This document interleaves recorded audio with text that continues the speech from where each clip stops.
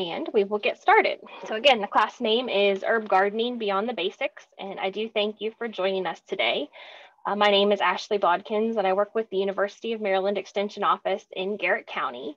And I have a co-host with me today. Her name is Miss Sherry Frick, and she is also with University of Maryland, and she works in Allegheny County, the first county to our east.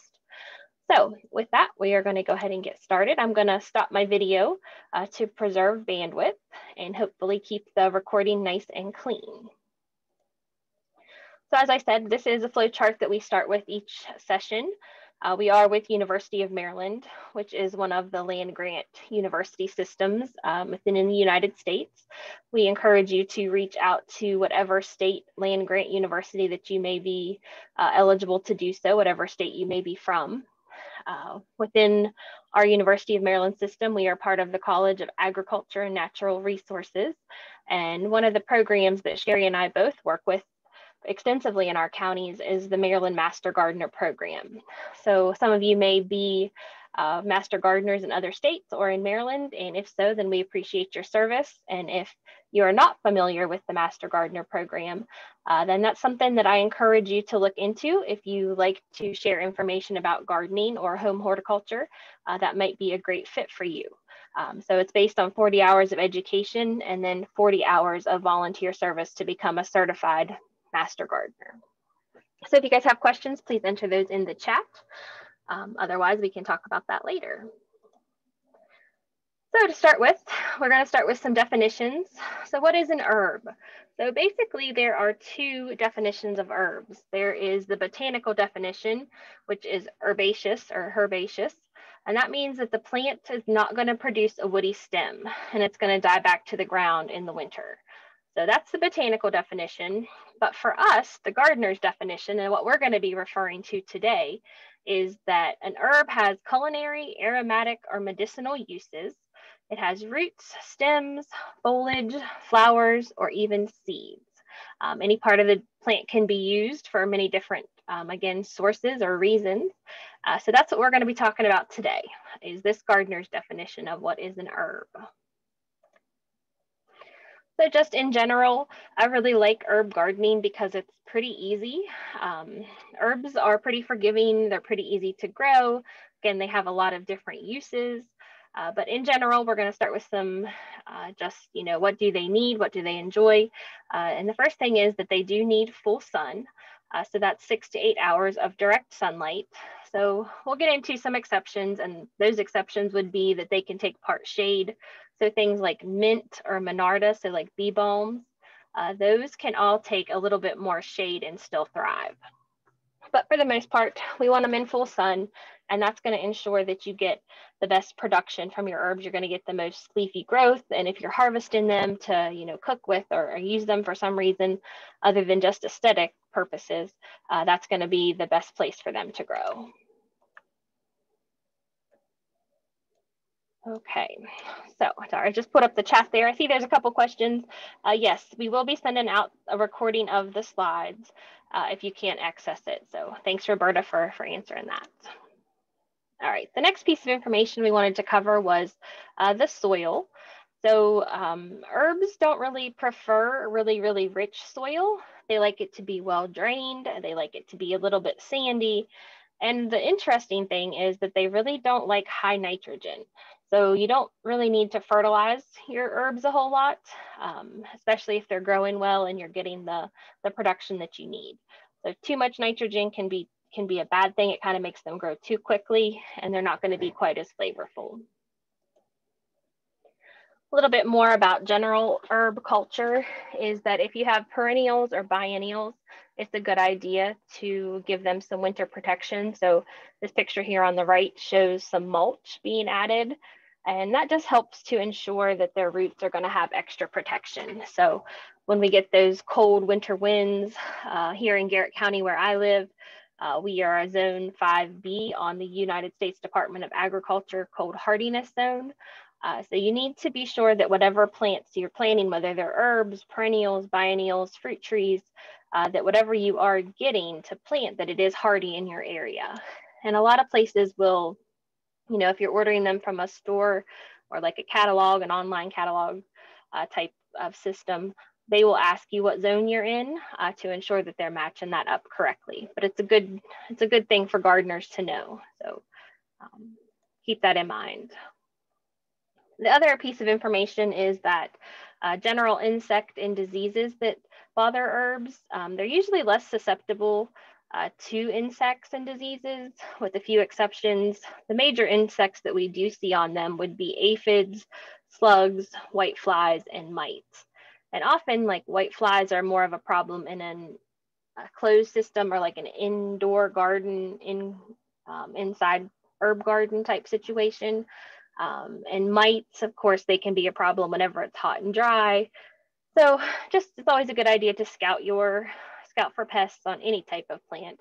And a lot of these critters are going to be on the underneath side of your plant. So, don't be afraid to flip your leaves over and take a look and see what's there to ensure, you are catching everything early. The sooner you can stop an insect infestation, the better off you will be.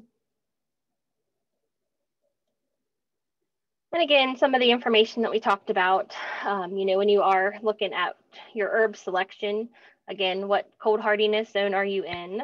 And then you just have a lot of different characteristics that you can think about. There's tons and tons of different colors of foliage that come with some of these plants, like basil and thyme and sages. They have some wonderful different colors and textures that they can add to your garden.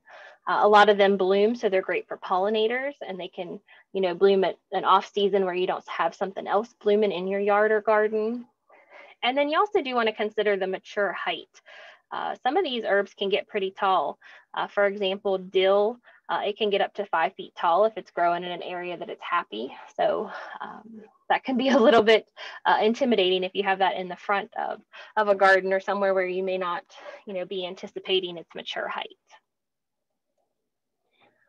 So again, here is the information that we talked about with if you want to find your United States Department of Agriculture cold hardiness zone, you can just Google that or put it into a search engine. It'll bring you up to this website. It looks like this. You can put your zip code in, which will give you very defined cold hardiness zone, or you can look it up by state. And I always tell folks, if you're going to do the state map, to be careful, because this is the state of Maryland, of course, and it's very much changes from down here, next to the ocean, all the way up to the mountains where we are. So even though a plant may say, this is great for the state of Maryland, that can be a little bit misleading. So you want to be careful to look in the different areas and microclimates that may be available, not only in your county, but just in your community. And some more information. Again, this is a great way to add butterfly larval host plants. So everyone, wants to see butterflies and beneficial insects, but sometimes they don't always think about the whole entire life cycle of those critters. So for butterflies, of course, we like to see them as adults when they're sipping nectar and pollinating and things like that. But their life cycle does include a caterpillar stage or a larval stage, and during that life cycle, they can eat a lot and they can do a lot of damage to your plants. So you have to be careful. You don't want to use insecticides or things like that are going to damage the beneficial insects. And because you are going to probably be harvesting and eating the majority of these plants or using them in some way, you don't necessarily want to be using pesticides of any sort on your herbs. And if you are going to use them, just be sure to follow the label. So herbs can also be great for fillers, in between other plants. And the bottom line is, when you're talking about herbs, is what do you want? What do you want to use? What do you want to preserve? That's the main line of what you should grow. It's what's going to be helpful to you, and that sort of thing to think about. So it's really up to you and what you're interested in. All right. The other concept I wanted to share, and these are just good resources, these links, and we'll be sending these out for everyone to have, but it's companion planting. So companion planting, there's some folks that think there's a lot of scientific information that goes with it. And then there's a lot of other folks that believe that there's not a lot of scientific information that's there, but it's the concept of planting, more than one plant together in a small space. And the benefits that each of those plants gain may be different from situation to situation, but basil grows wonderfully with tomatoes, which kind of makes sense because you like to eat basil and tomatoes together. Some of the other companion planting benefits include, physical support. So you've heard of the Three Sisters garden, where you would plant a stalk of corn, a pole bean that grows up the stalk of corn. The bean provides, it's a legume, so it provides nitrogen to the corn. And then you either plant squash or a pumpkin at the base, which is also going to provide shade, which can help conserve moisture, or it can also help with weeding, keeping the weeds down. So those are some different examples, but herbs make wonderful companions. And as we talk about specifically about some of the herbs here as we go along, we'll be sure to throw in some of that information as well. All right, and with that, I believe Miss Sherry is going to join us and talk a little bit about herb garden design. All right, you ready, Miss Sherry? Yep, so we're going to talk about herb garden design. I'm going to turn off my camera for right now. Okay, so when you're getting ready to start your herb garden, it's important for you to spend some time planning. First of all, ask yourself, what are your goals? What kind of herbs do I want to grow? How much space do I have to grow them in? And how much time do I have to put into tending these herbs and taking care of them? So when you're going to come up with your plant lists, take a look, do a little research and figure out what your plants need as far as light and water, soil type. As I actually mentioned earlier, most herbs like full sun, well-draining soil, and they don't require that much water, but they need to be kept moist. So you want to put those kinds of herbs together, whether it be in a pot or in the garden, in the ground. And there are some that can take a little less light, like your mints and perhaps the bee balms, and they could be grouped together. So just keep those kinds of things in mind, put the right plant in the right place when you're planting. Also, you want to decide, do I want to have like a theme to my herb garden? Am I going to focus on growing plants that are medicinal in quality? Some people are interested in creating their own teas or tinctures from homeopathic plants. Or maybe you just want to have plants available to you for cooking. Maybe you want to combine all those herbs in with vegetables and flowers. Maybe you want to get really creative and try a nut garden. So another important thing to consider also is to make sure that your herbs are close to your house if you're going to be using them often. It can be a little bit discouraging if you have to go a long ways to go and cut your herbs to bring them inside to cook with. So try to have them close to your kitchen. Okay, next slide, please, Ashley. So just some commonly used culinary herbs you might want to consider incorporating into your garden would be basil, bay, chive, cilantro, dill, fennel, marjoram, mint, oregano, parsley, rosemary, sage, tarragon, and thyme. And here's a nice picture showing many of those different plants. These are ones that are commonly used in cooking. Of course, there are others beyond that. So you do what suits you, what you're going to use the most of. I like to use parsley. So I usually plant more than one plant of parsley because I know I'm going to use it a lot and because I like to give it as treats to my bunny rabbits. So I like to have extra around. I don't use that much thyme, marjoram, or oregano, but I do use it. So I only need like one plant of that. And dill, I like to make pickles. So I want to have lots of those flower heads for making pickles down the road. So just keep those kinds of things in mind, how much space you need to grow the number of plants that you want. Okay, next slide, please. And some medicinal herbs that people may be interested in using would include aloe. I actually use that one. You can grow that one inside. It's good for, skin issues. And then we have the rest listed here: angelica, boneset, calendula, chamomile, comfrey, dandelion. Hey, dandelion, yes, it is medicinal and it does have some great properties, and you probably don't even have to plant it. It's probably already growing in your yard. It's growing in mine. I know that. And then echinacea, elecampane, feverfew, fennel, and the rest. And over here, you see some pictures. Besides having medicinal qualities, they can actually be quite beautiful. So up in the top here, we have echinacea, or purple coneflower. In the middle is chamomile, which makes a great tea to help you go to sleep at night. And at the bottom is calendula, or pot marigold. All right, next slide. And this is an example of a garden that was created by the folks at the Washington County Ag Museum. This is a garden that is focused solely on one attribute of health, which would be keeping your nervous system healthy. And some of the plants that they have incorporated into this garden include St. John's wort, chamomile, skullcap, valerian, lemon balm, lavender, and these can help with lifting your mood, help with anxiety and tension, relieve tension. So you could have a themed garden where there's specific attributes for medicinal qualities for particular issues you may be having. You could theme your garden that way. Next, please. And this is just an example of a garden that has incorporated all different kinds of herbs in one place. We've got the comfrey, which is that big, tall plant kind of in the center, that's more medicinal.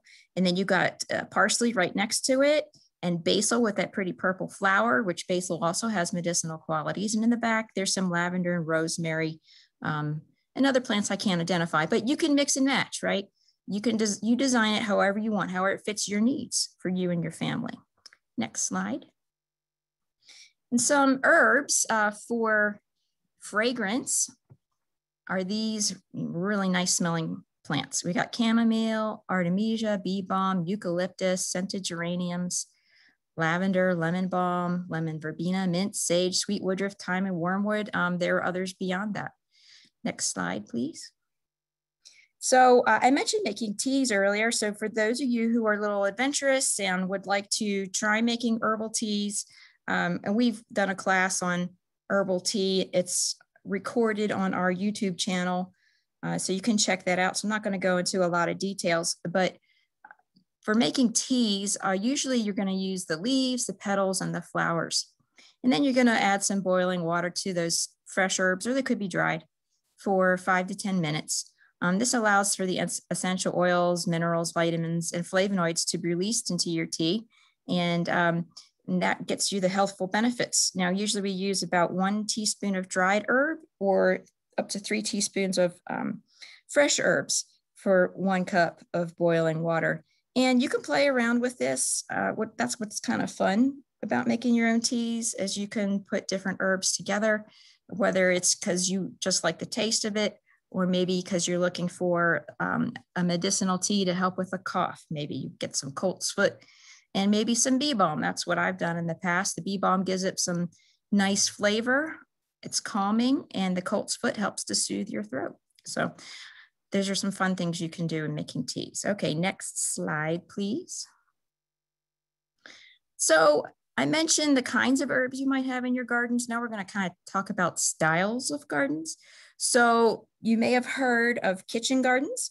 So basically they are just utilitarian type gardens that combine fruits, vegetables, flowers, and herbs all in one space. Usually they're located in the back of the house near a door for easy access. And you're gonna, the size of this is gonna be in proportion to your family's needs, or it may be limited by the amount of yard that you have.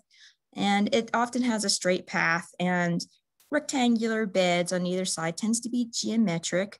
Often it is fenced. The materials to fence it in may vary. And you know, the herbs that you include in there may be for fragrance, culinary uses, or even medicinal uses. Next, please. So here we have an example of what a kitchen garden might look like. You've got your rectangular beds. You got vegetables mixed in with herbs, maybe those shrubs against the building or some who knows, maybe there's some currant bushes. That's what I have in my yard. So you can combine all these things that you're going to make use of in your daily life. And it just is very practical. And when you add flowers in there, it can be very beautiful too. Next slide. So just a little history, because I enjoy finding out the history of these different botanical things. So I looked up the history of colonial kitchen gardens. Now the colonial period is considered to be between 1600 and 1775, but the gardens that were present during this time didn't change much until the Victorian era, which started in 1837. Now colonial kitchen gardens varied, they were very diverse, but one thing that was in common is that they reflect the traditions of the regions that the people immigrated from. And many of those people were European. And so those kind of gardens actually went all the way back to Tudor and medieval gardening styles. And these gardens often would include your European plants as well as some native plants. And some examples of native plants might be tobacco, wild bergamot, yucca, New Jersey tea, strawberries, pawpaw. Pawpaw is one of our only native tree fruits. So it's pretty neat. Colonial people would include those into their gardens. And they're going to be very similar in design to the kitchen gardens that I just mentioned earlier. Next slide. So here is a slide that shows you a design of what a colonial garden might look like. You see the colonial type building house might have been, you know, there. And then we have a fenced in area that have got, you know, 4 rectangular beds, whether they would have had raised beds or in the ground. I'm not sure, probably more likely in the ground. And then we've got some structures for growing your peas and runner beans, which would have been common for settlers to grow. And you've got mulched pathways in between your garden beds. So this would be typically what a colonial kitchen garden might look like. Next slide. Now, I wanted to talk a little bit about knot gardens. If you want to get a little more sophisticated, a little more artistic with your gardens, you could try a knot garden. So knot gardens started in the 1600s under Queen Elizabeth I. They can either be simple or they can be very intricate with all kinds of geometric designs. It could be as simple as a bed that's divided into quarters by a pathway, which we saw in the previous slide. But one of the things that's common with knot beds or knot gardens is that you want to create some kind of interesting pattern or shapes with your plants. And it's a kind of a way to bring the chaos of nature into some kind of order and to make it beautiful at the same time. It should be a pleasant place to be. So oftentimes a garden would have some kind of a square frame, and it would incorporate aromatic plants and culinary herbs. It wasn't until a little later that people started incorporating boxwood as fences around each of the beds. So you can kind of see that in this garden, which is actually located at the University of Michigan. It looks like a pretty neat place. And then in the center there, you see a very geometric design there, representing a Celtic knot. So more formal gardens would include these very intricate geometric designs or some kind of a Celtic knot. Okay, next slide, please. And this is, of course, on a grander scale. You know, this is very intricate. You know, these folks live in a castle. Okay, so they have the time and the money and expertise to have something like this. But, you know, you could try that if you had the time and the energy and the willpower. I think it's pretty neat. Very beautiful, but it looks like an enjoyable place just to hang out. Now, there are some plants, you know, inside of these hedged geometric shapes. They may or may not be for culinary purposes. It looks like it might be lavender in the one section. And oftentimes in these very fancy knot gardens, the plants that they included inside of those hedges would be they would be aromatic, or they would be sometimes for culinary purposes as well. Next slide. And then this would be a more, I say more simple. It still looks, you know, very kind of fancy, but it's just simply, you've got 4 beds, you know, that have a nice little hedge around them. I'm not sure what that is. Could even be lettuce if you wanted it to be. And it's got some flowers and herbs in the center of each bed, and even some little shrubs in the center. Those could be fruit trees if you wanted them to be. So anyway, that's an example of a little simpler knot garden. Next slide.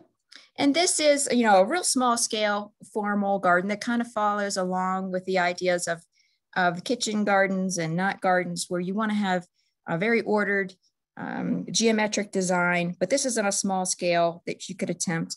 And you can see you've got all kinds of beautiful herbs planted into these different sections of the wagon wheel. So this is something you could do at home. That's pretty cool. Next slide. And you may have a more informal style, which is what I have at my house. I call that cottage style, where I have beds that line the walkways, or the fence that is marking the edge of my property. Generally, with informal cottage style, you're avoiding straight lines. You have free flowering. It's unrestrained. You got plants spilling out into the walkway. I mix my herbs and vegetables in with my flowers. And so that would be a cottage style. So you do what fits you, you know. Next slide, please. Okay, so you may live in an apartment or a townhouse, and you might not have a lot of yard or no yard. You can still grow herbs. You can grow them in containers. That's what's great about herbs. I also grow some herbs on my back porch in pots. I like having stuff that's really close, so I don't have to go very far to collect my herbs when I'm cooking. I have them in window boxes, in pots, and in larger pots that are sitting on the deck. So you could decide on your themes, what you want to plant in your boxes or your pots. But when you're planning this, you know, choose containers that drain well. You want to make sure they have holes in the bottom, and that the containers you're using didn't have any kind of harmful chemicals in them, or have chemicals that could leach out of the materials they're made of, because you are going to be ingesting these. So be careful about that. So you can choose all different kinds of things. You can get creative. Just make sure they're safe for you to grow food things in. Okay, next slide. You can combine a bunch of different herbs into one pot, like I've done with this one on my back porch. I've got sage and thyme, and I think I have parsley in there, and I actually had some lettuce on the one side, that red leaf there. So actually, I think it's kind of attractive. So you could do something like that. That's fun. They all have, you know, fairly similar requirements. You just make sure that you're not overwatering them. They're getting 6 hours of sun out there on my back porch. Next slide, please. Oh, this is great. I watched this, and Ashley did a fantastic job of walking you step by step on how to create an herb planter. So you want to check that out. And that is on our University of Maryland Extension Western Cluster YouTube channel. Next slide.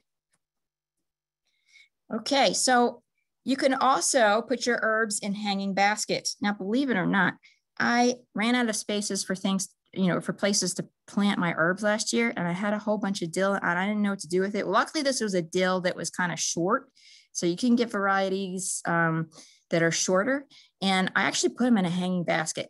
Now, let me tell you, it was not attractive, but it worked. And I was able to collect those dill flower heads to use for making pickles. So the hanging baskets and pots do dry out faster, so you might need to water them more often. Just keep an eye on it. Some things that you can put in hanging baskets include thyme, and nasturtium is beautiful. It's down here in the lower right-hand corner. You can eat it. You can eat those flowers. It's kind of peppery, but it does trail. And it makes it for a nice addition in your hanging baskets. You can also put mint and rosemary and all kinds of other things. And another cool thing that you can do if you want to get a little artistic is you can try a topiary, which is in the upper right-hand corner. I believe that one's made out of rosemary. And you just want to snip the top, kind of keep it in shape, and snip at the nodes. So you keep the plant growing and healthy, but you keep it in shape, and you can use it in your cooking. Sometimes people actually take their plants and braid the stems together. And you can do that to make a beautiful braided trunk in your topiary. So there's all kinds of fun things you can do. Next slide, please. Okay, so maybe you don't even have a porch and you want to grow something indoors. Well, you can place your small pots in a window. Just make sure that it's probably be best if it was in a south facing or southwest facing window, so you get plenty of light. You might need to, turn your pots occasionally, because the plants will have a tendency to reach towards the light, and you don't want to get all lanky and stuff. But you could keep in your kitchen window, you could keep basil, oregano, cilantro, chives, mint, sage, parsley, and thyme. Of course, they're not going to get real big, but you can do it. And you're going to need to trim them, frequently, so they don't get too tall, and you could still fit them in those little pots, and then use them in your cooking. Or you could have, if you have a bay window or something, you could have larger pots, and that would work. Also, you could try supplemental lighting using grow lights, or even just shop lights, your fluorescent lights. And we'll talk about that in the next slide. We're still going to talk about how to keep your indoor plants. Herbs don't need a lot of fertilizing, but you can give them small doses, every couple of weeks. If you were to use something like Miracle-Gro, you want to do half strength. You could use something like a fish emulsion or seaweed. That would be good too, because that would be organic. And let's see. Only water when the soil feels dry. Make sure you don't drown them. I would say probably the two biggest issues that people have with growing their herbs indoors is, keeping them too wet, and then you drown them. You get root rots and stuff, or not having enough light.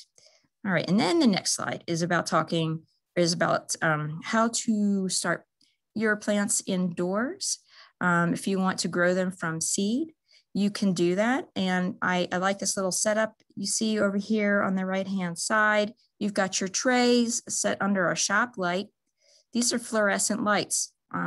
There's T5s or T8s that you could use. And the T5s are a little more expensive than the T8s, but you get more lumens, more light power out of them. You're going to need to keep your seedlings under these lights for about 14 hours a day. And what's great, if you'll notice on this shop light, it's attached by a cord, which you can raise or lower. You could use chain. You want to keep that light just a couple of inches above your plants as they're starting, so that they don't get lanky and start reaching for the light. And they start to look unthrifty and not very healthy. So if you don't have those special lights, you can try and start your seeds in little containers in the window, but they are going to need to have at least 6 hours of direct sunlight. And just make sure you're watering as needed and don't overwater. Next slide. Okay, I think this is where Ashley is going to go more into herb propagation. All right, thanks, Sherry. Great job. Very interesting. So just a quick note too, I just wanted to add with Sherry's, when she was talking about going from like indoor gardening to outdoor, a lot of times we see herbs that don't do super great if they were growing outside on your deck where they were getting tons of sunlight, and then you bring them inside after that. So just expect there to be some, some growing pains as the plants kind of adjust. And it seems like if you can, start your seeds in the house and then keep them growing indoors, they tend to do a little bit better. But okay, so herb propagation. I just wanted to mention that there's a couple different ways that you can get new herb plants. Your annuals, a lot of times they can be propagated from seed very, very easily. So, things like basil and parsley and things like that, they can be grown from seed each season that you need them. It's a lot more affordable because you can get a whole pack of seeds a lot cheaper than you can, purchase plants. You can also do cuttings. They're a little bit more difficult, but it can be done. And then with any of your perennials, you can often, divide them. You can do cuttings, or you can do something called layering. And we're going to get into that here in just a second. So with layering, there's a couple different ways you can do it, but basically it's just the plant's natural way of making, a copy of itself. So these plants are, exact copies of the parent. They're not, the result of a seed, where you get characteristics from the mother and the father plant. So some really easy ways to do is like simple layering, where you would take a plant, you would bend it down horizontally, the stem, you would use a landscape fabric pin to put in there and then cover it up with soil. Whenever the plant is horizontal, that's going to give it the signal to put out roots, and also by keeping it moist and having that soil layer on top of that, it's going to, again, give the plant then the notion that it needs to put out roots. After that's done that for like 6 months, or 3 to 6 months, depending on what it is, you would then cut off the runner from the mother plant, and then you could just dig it up and take it wherever you needed it to go.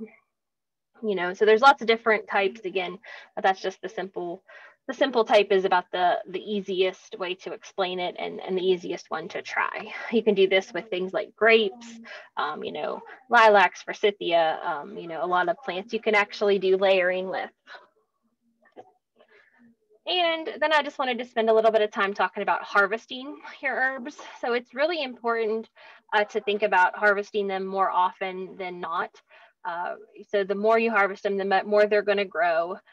You can harvest up to 1/3 or 1/2 of the plant before it flowers. That's the general rule of thumb, unless you want the flowers for a specific reason. You generally want to, keep it cut back, keep it pruned before it flowers, so that it doesn't get as leggy, and it usually has better flavor. It doesn't get as bitter and things like that. The best time to harvest is going to be mid-morning. So after the dew has dried, but before the heat of the day. As it gets hotter, the plant is going to transpire more. So there's more chances of it losing some of its, essential oils and things like that. So it may not be as flavorful if you wait and do it when it's really, really hot. And it's best to wait one day after it rains to make sure that you don't have a lot of excess water in the plant, again, for better flavor. And it also helps if you're going to try to dry the herbs.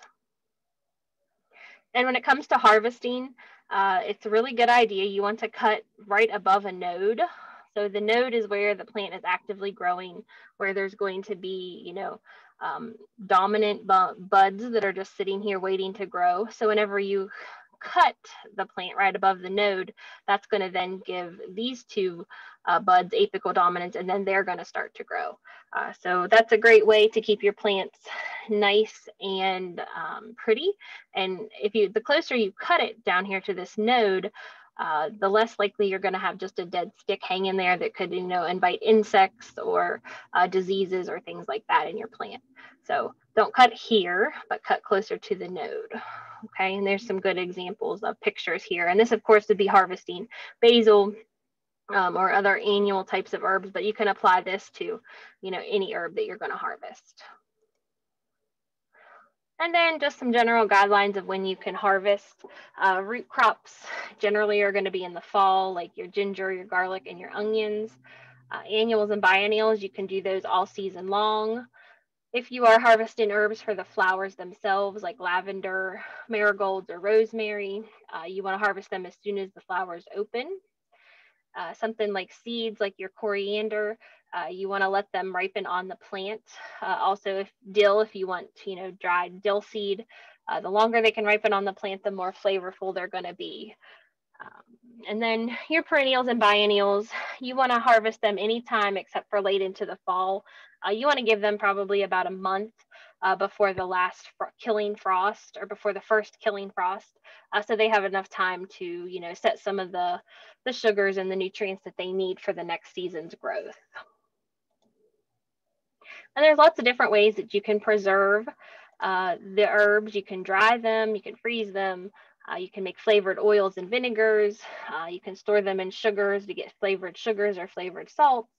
I think we have a little bit more information about this that we will email out as fact sheets. Drying, you can do those in the microwave. You could just do them hanging upside down with a fan blowing on them. It's good information, you know, to not have really thick bundles because you want them to dry and not just, you know, rot or mold. With freezing, I really like to, you know, cut them up smaller and put them in an ice cube tray and just put water on top of the herbs. Once they freeze into ice cubes, and you can pop them out into a Ziploc bag and just store them in the freezer. Makes it really nice for when you're frying, or not frying like meat or something like that, but whenever you're cooking, you can add a little bit of moisture as well as your herb seasoning. It's just right there all together. So a couple easy ways to do that. And then just a couple tips with cooking, using dried herbs versus fresh herbs. You always want to add your dry herbs at the beginning of a recipe because they need time to rehydrate, versus fresh herbs you want to add at the end because you don't want to cook all of those oils out of the, basically you don't want to cook them too much or you're not going to get as flavorful as a result. And generally, if you have a recipe that calls for dried herbs, you can, you know, that's pretty easy to do, but it's double the amount when it's talking about fresh. So if it has dried in the recipe, you can double that amount when you're using a fresh herbs. Okay. So we're going to talk specifically about a few of our favorite herbs. I'm going to talk about annuals, so ones you have to plant every year, and then Sherry is going to end with some perennials. So one of my favorite annual herbs to use is something called nasturtium. So these are edible flowers and edible leaves. They have these really weird looking little seeds, and they're really notorious for self-seeding or reseeding themselves, which is kind of nice. But they make an awesome companion plant. I've started using them with a lot of my cucumbers to help eliminate cucumber beetles, which has worked really, really well in my garden. You can get a couple different varieties. You can get compact or trailing forms. You can mix the trailing forms in with hanging baskets to give it a nice little pop of color. Again, the flowers and foliage are both edible. They tend to have a pretty peppery flavor, so people really like them or they really don't like them, and they are high in vitamin C. So something really fun. They make different colors. A lot of them are yellows and oranges, but they also have some varieties that are like peachy colored. So it really just depends on what you're looking for, but a really fun plant to try. Very, very easy to grow. And again, since the flowers are edible, it's kind of a nice addition. The next herb that we're going to talk about is cilantro. So cilantro grows very easily from seed. If you are going to eat the foliage, that's called cilantro. If you let it go to seed, same plant, but then it's called coriander. So that's kind of a cool fact. A lot of people don't even realize that it's the same plant, but two different uses. And this is a plant that's gotten a lot of traction in the last few years as people have moved to using a lot of, you know, like fresh salsa recipes and things like that.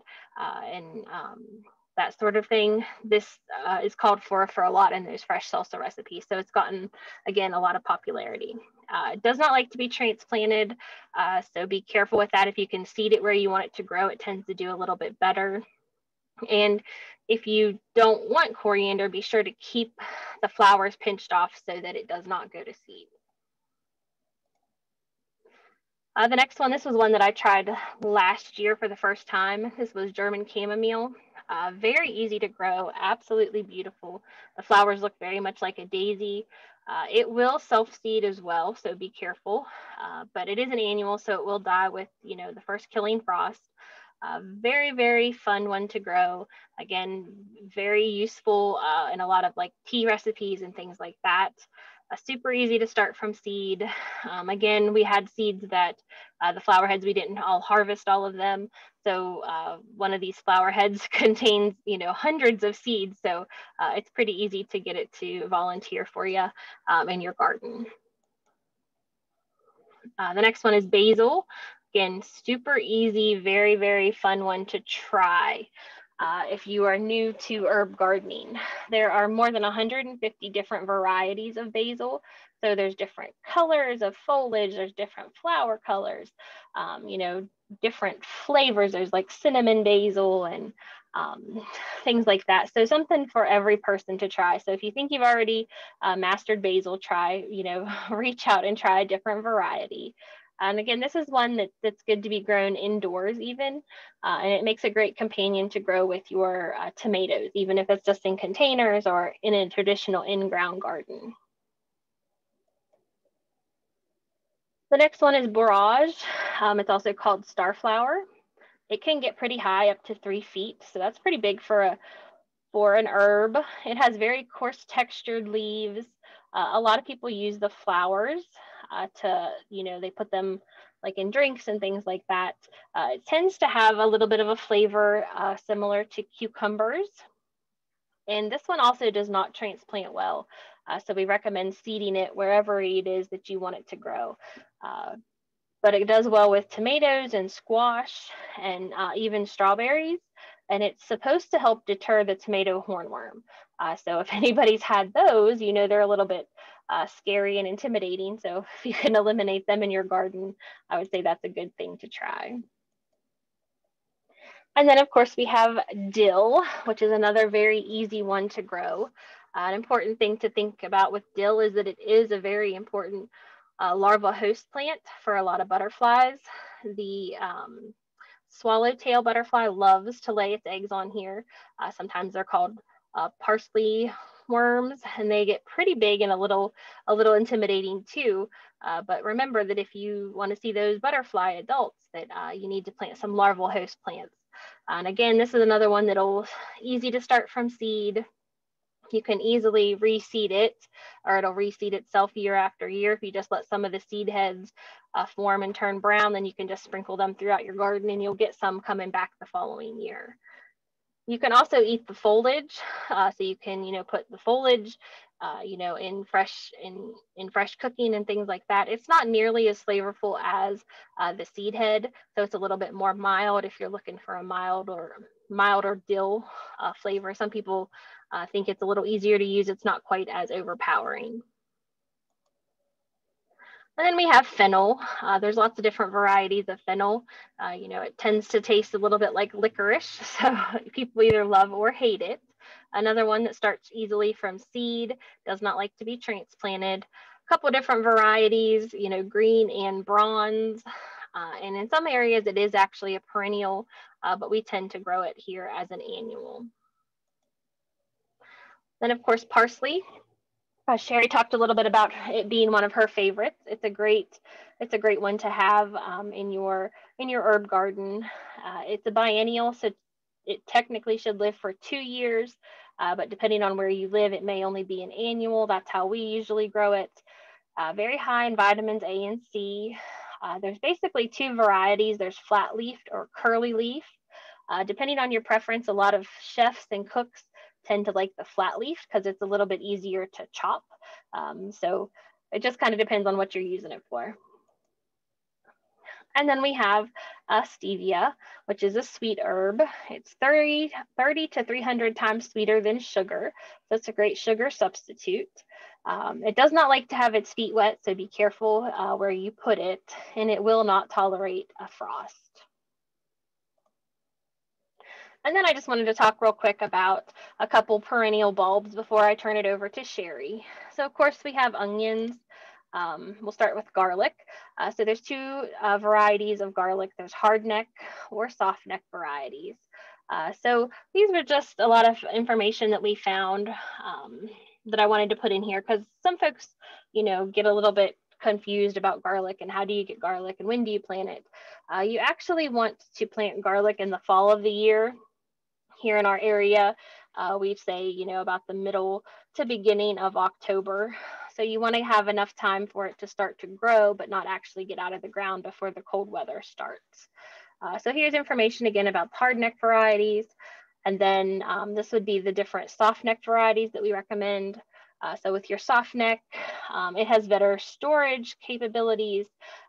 And, this would be the kind that you would use to braid if you wanted to have, store it for all season long.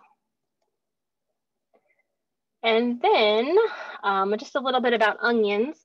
So a lot of people don't always, know what it takes to grow onions, but they are you know, they do take a little bit of time. The perfect onion has 13 layers. Didn't know if you guys had ever heard that. And for every layer underneath the ground, there should be a leaf on top. So that's how you can know whenever your onions are going to be the perfect size.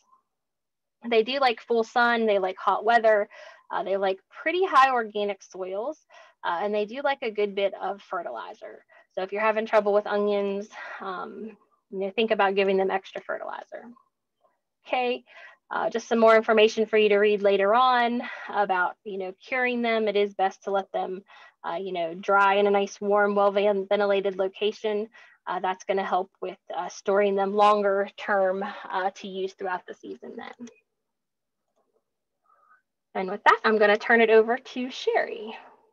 Okay, great. Thank you, Ashley. That was great information. I learned some new stuff too. I didn't know that about the onions. They have 13 layers and you can tell by the number of leaves they have. That's really cool. Thanks for sharing that. So I'm going to talk about perennial herbs, and you can see quite a few here combined in this picture. We got sage, and actually, I'm not sure what that almost looks like, a wormwood or something, and thyme, et cetera, et cetera. So let's get on with it. What's coming up next? Okay, so we've got chives. I like to grow chives. I grow them in a pot on the back porch, and they come back every year. They do pretty good, and they get these. And a bonus, you get these beautiful purple flowers too, and those are also edible. Chives are high in vitamins A and C. You want to trim the flowers off to encourage new growth. If you don't, that's okay too, because, you know, I've let it go sometimes. And it's just that the stalks that those flowers grow on kind of get woody. You'll want to trim them out later. Also, there are garlic chives in addition to regular chives that kind of taste like onions, and your garlic ones taste like garlic. All right, next slide. This is one you may not have thought about very much. Bee balm and wild bergamot. These are Monarda species. Bee balm is Monarda didyma, and the bergamot is Monarda fistulosa. And actually, they have different requirements. The red bee balm at the top likes wet areas, whereas the one on the bottom, the Monarda fistulosa or the bergamot, actually likes dry areas. And these get pretty tall, you know, 4 to 6 feet tall. They can be aggressive spreaders if they're happy where they are. You can use the leaves in making a tea. It kind of tastes like Earl Grey tea, so it has a very nice flavor. And you can also use the foliage in salads. Next slide. Okay, so we have chamomile, and it gets some pretty white daisy-like flowers, and you're probably pretty familiar with chamomile. Some people like to drink it as a tea before bed. It's supposed to have very calming, soothing effect. Also supposed to be good as a wash for skin problems, but I digress. So this one is also a perennial, and it just makes a lovely ground cover as well. So it's, you know, dual purpose. You can use it for teas and ground cover, and it's just a very nice plant. I really haven't had too many problems with it. However, you know, you might find some aphids or thrips on them. And those can be controlled with insecticidal soaps, or you can even just blast them off with a heavy stream of water. That works too. All right, next. Lemon balm. This is also another favorite of mine. It makes a wonderful tea. It smells good if you just want to brush against it or crush the leaves in your hand. I also feed it to my rabbits. They love that too.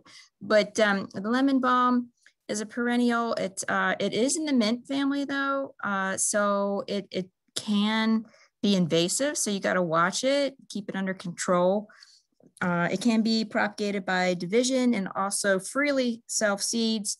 I do have a little problem keeping it under control in my garden. You'll find it popping up in all kinds of places. So if you want to try and keep it under control, you could actually plant it in a pot, or you could have it in a pot and set the pot down partway into the ground. That will help to keep it controlled too. Also, cut those flowers back at the end of the season before things go to seed, so you're not spreading those seeds everywhere. Next. Okay, comfrey. That's another fun one that I grow. It is great for, this is a medicinal plant. So it is supposed to be great for topical use on bruises and sprains and abrasions. I tried it on my husband and he wasn't real thrilled because he said it burned really bad. He got some road rash and I said, oh, try this.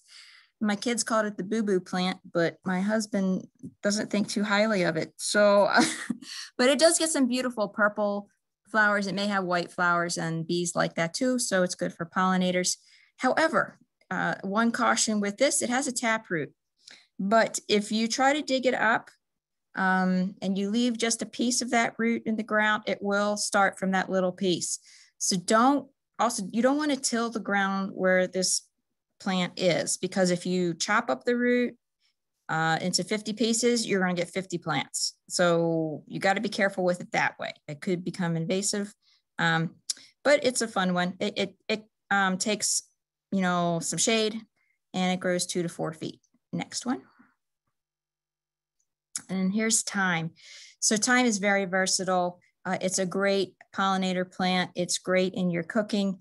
It can also be used in walkways in between flagstones, and it's just beautiful. It's not one you want to walk on a lot, but you can use it in areas where you're not going to walk on it a lot. It tolerates some dry conditions, and I have got no complaints with this one. It's a great one. Next slide, please. Lavender, also very beautiful, very aromatic, lovely plant, beautiful flowers. But it does require dry conditions. However, we do have a lavender farm here in Garrett County, which tends to be very wet.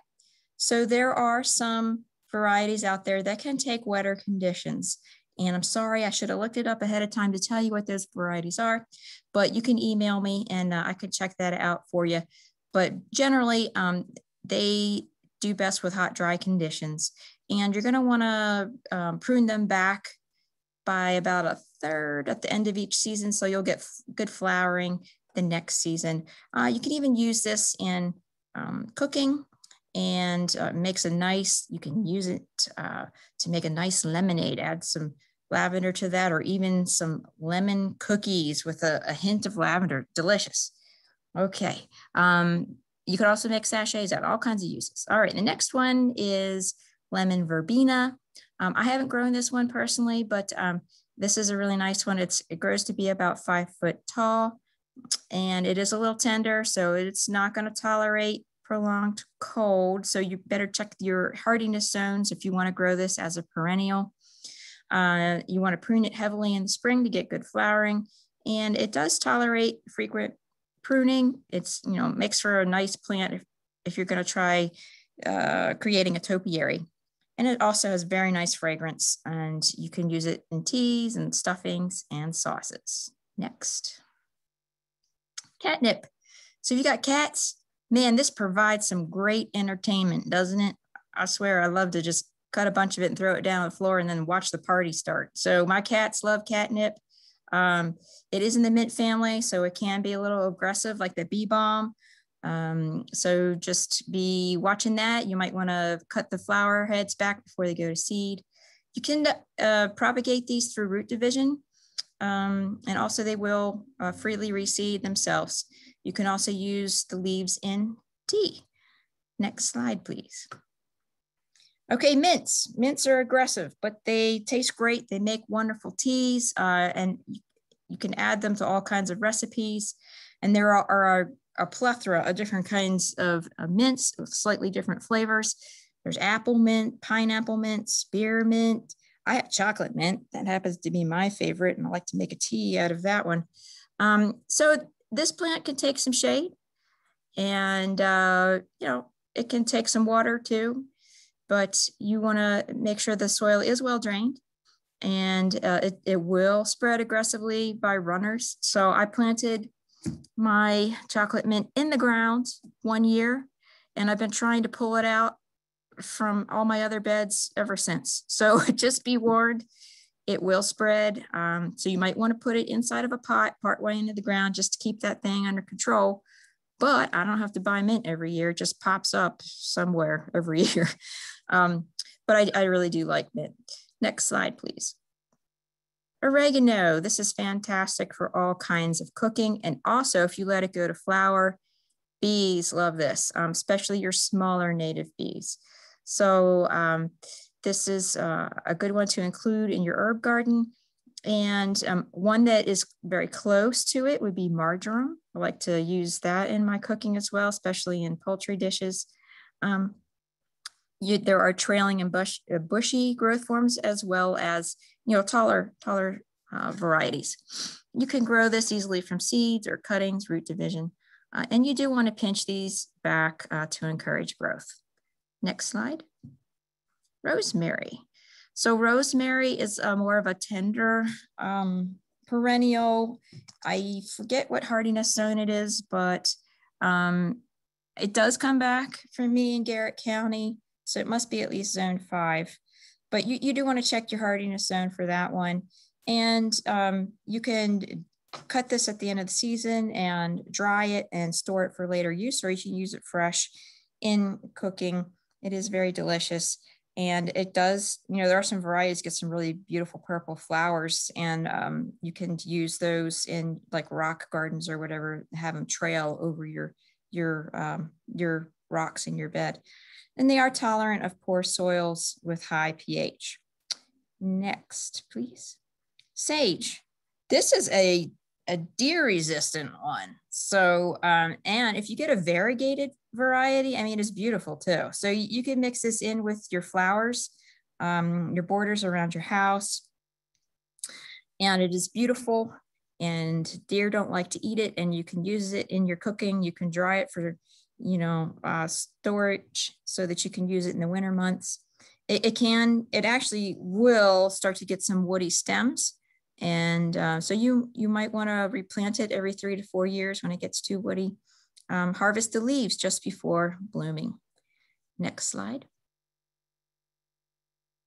And there we are at the end. So we'd be happy to answer any kind of questions that you have. Now, Ashley, do you have some poll questions we want to throw up real quick before we go into the chat? And I do. Thank you so much. I'll put those right up. Okay.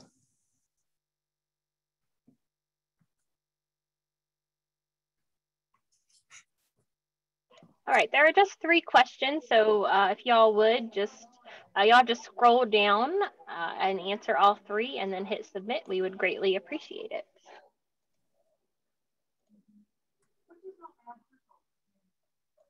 All right, while you guys are doing that, we can look at the chat box. It looked like there were just some comments. Someone put in there, pineapple sage creates great red trumpet-shaped flowers for hummingbirds, which is very interesting.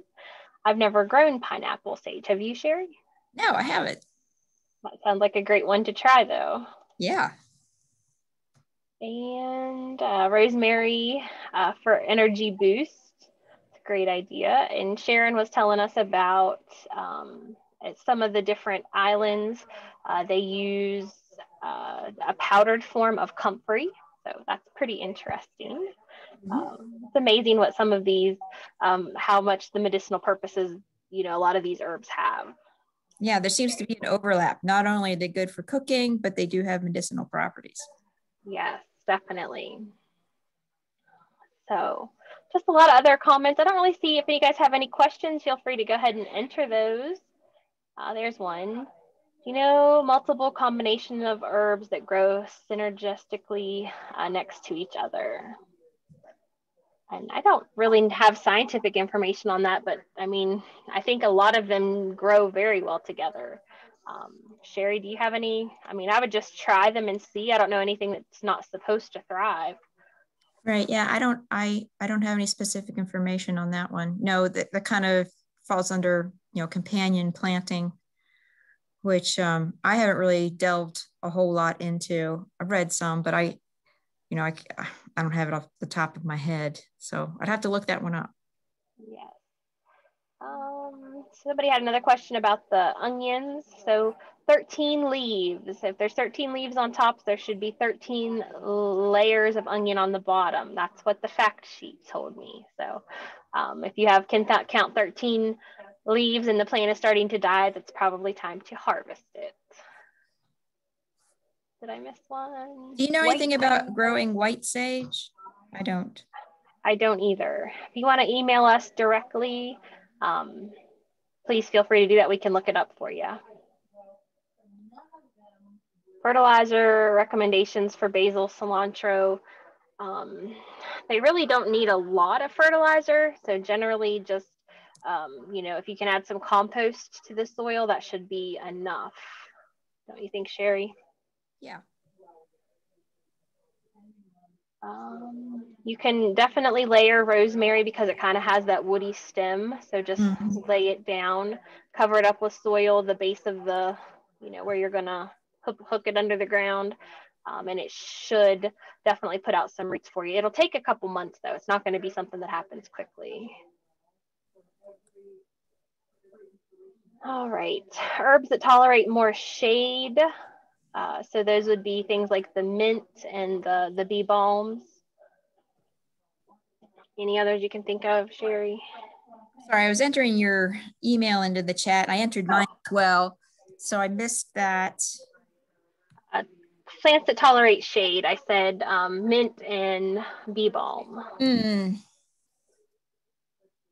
the comfrey, but that's medicinal. You don't eat that one. I'd have to think about, well, and the monarda, right? Bee balm, you said that. Mint.